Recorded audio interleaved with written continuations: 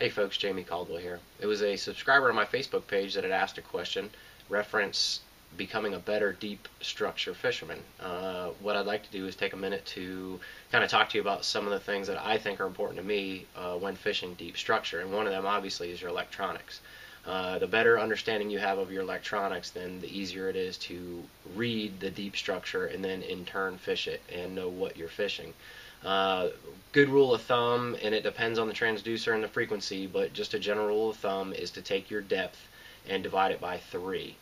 What that is that's going to show you what you're looking at on your screen. And right now we're just talking regular 2D sonar. We're not talking side imaging, just regular 2D down sonar.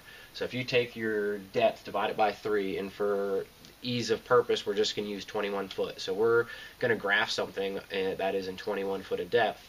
Divide that by 3, and what you're actually looking at on your screen is a 7-foot section of the bottom. Now, why is that important? Well, you want to cover that structure in detail. You want to make multiple passes over that structure and see all of it. So in this example here, we're going to use a point. So if my boat here, and pardon my drawings, I am by no means an artist.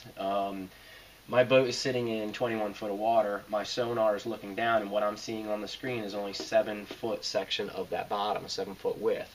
So when I want to graph this point right here, it becomes important because as I make my first pass over this piece of structure and the boat moves over this area, I'm only seeing essentially 3.5 feet off either side of the boat. So this span of 7 foot is what I just graphed. So now in my mind, I'm drawing a mental image of this point here and what I just graphed. Now I see it starts to rise, it starts to come up, and obviously you're going to see your depth is going to change, so the area you're seeing is going to shrink. Just kind of keep that in mind. But as we make multiple passes, now we turn the boat. Basically, we want to turn the boat so that we're overlapping these areas or just touching on them, so we're not missing anything.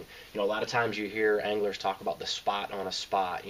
Anybody can read a map, anybody can look at this stuff and see, oh, hey, this is a point, or this is a ledge, or there's something here, road junction. That's what I want to look at. Well, you need to find, because everybody can do that, to be a better angler, you really need to find that spot on a spot. So on that point, you need to find the key area.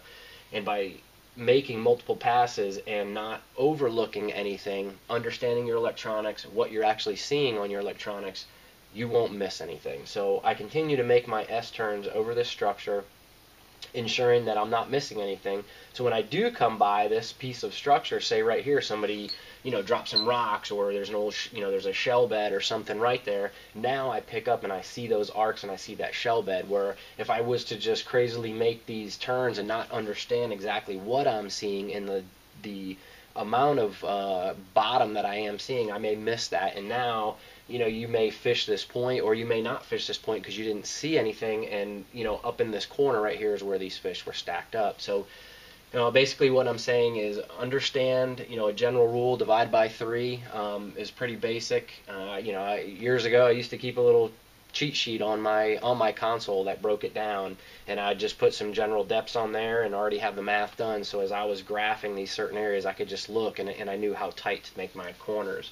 And again, this is just for 2D sonar. So continue to graph your areas, whether it's a point, whether it's a ledge, a hump, a roadbed, whatever it may be. Make those S turns, understand what you're seeing, look at everything. And for me, usually when I'm fishing deep structure, I don't fish unless I see the fish. So I may spend 30 minutes graphing something and then leave it. And now I know what it looks like, so I can come back to it and just either fish it or re-graph that certain area, that spot on the spot, versus having to redo the whole thing. But now I know what it was that I saw. I have a mental image, or I make notes on what I did see, and now you can be more productive. Hope this helps. And again, if anybody has any other questions on any certain things, electronics, fishing, whatever, hit me up, Jamie Caldwell Professional Angler, on my Facebook page, and drop me a question, and I'll do what I can to answer it.